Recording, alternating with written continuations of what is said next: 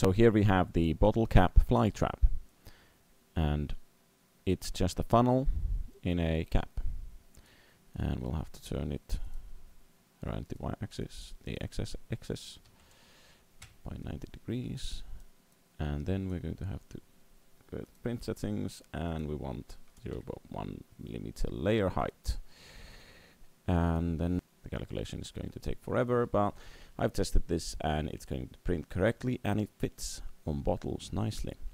So let's get to the printing part.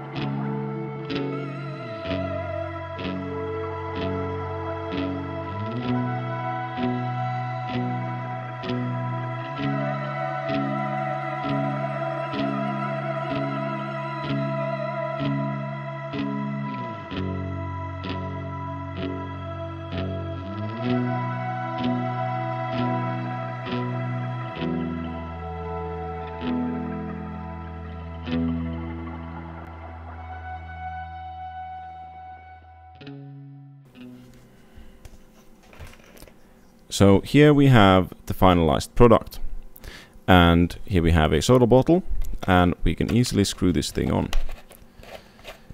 And now the fruit flies can fly in, but they can't really fly out.